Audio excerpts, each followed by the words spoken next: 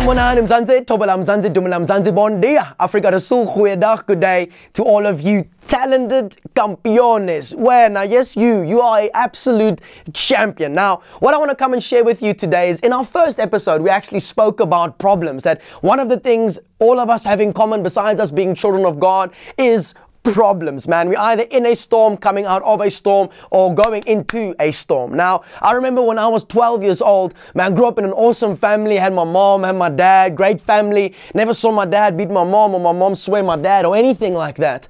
However, you know, things kind of changed drastically for us in 2004. I walked into the room, there was a Sunday afternoon, walked into the room wanting to go ask my dad if we can simply go and, you know, play extra football, because that's what we usually would do on a Sunday. We'd go train some extra football or cricket, depending upon which season it was. So I walked into the room, and my dad, being a very, very funny guy, you know, he was laying on the couch, and we had this little sausage dog called Jack.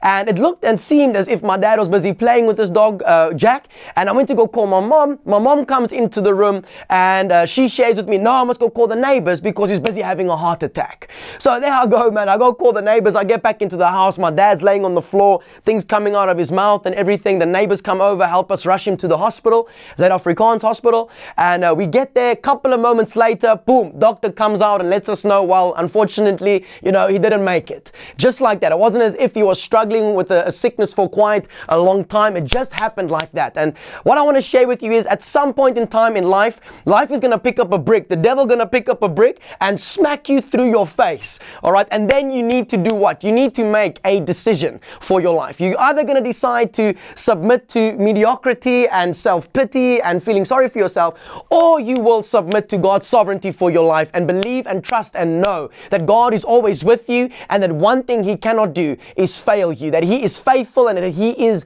true, and that He always, always, always comes through. Now, I'm not too sure what you're facing or going through right now, but it might be a hard thing, it might be a tough thing, it might be a painful thing that you're going and facing right now. However, if you can decide, listen, just to decide to focus and fix your eyes again upon Jesus Christ, the King of Kings, the Lord of Lords, and listen, I'm not overlooking your pain. I'm not saying that it's not going to be tough in the near future, but I'm here to come and tell you that God knows exactly what you are going through. And if you can take that pain to God, if you can take that hurt, that affliction, that adversity to God, you'll be shocked at what can actually start to happen in our lives. Our God can miraculously, like literally just shift everything and work everything together for our good. So I want to encourage you today to go and spend time with God. You going through a storm, you going through a trial. Forget about telling every other person about, man, how terrible things are. Go to God, the one who made you. He knows everything about your life, and He cares for you. Until next time, my name is William George Moises. This is the King in Me show on Beginet